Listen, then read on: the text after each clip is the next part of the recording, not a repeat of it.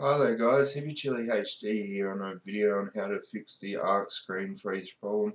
Snapshot 10 for the island, snapshot 16 for scorched, and I'm not too sure which snapshot it is for the center, but this will fix it as well for ps4. What you need to do is go into your settings, go down to storage, let it calculate your storage, and go into that, go to save data,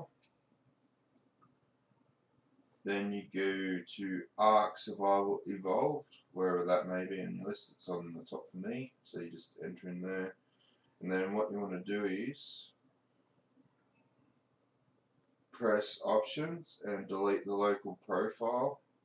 This will fix the freezing of the screen. You'll be able to go into the online game, but what it will do is it will reset any Explorer notes you have got, so you have to go get them your map, so you have to rediscover the map.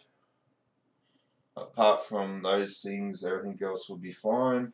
You'll have your character still, or your base, Dorinos, nothing of that will change.